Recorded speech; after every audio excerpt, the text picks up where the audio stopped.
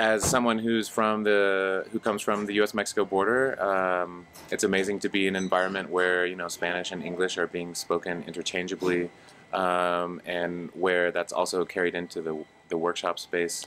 I think the other amazing thing about Under the Volcano is that they give you the opportunity to have time in residency immediately following the 2 weeks of workshop and conferencing.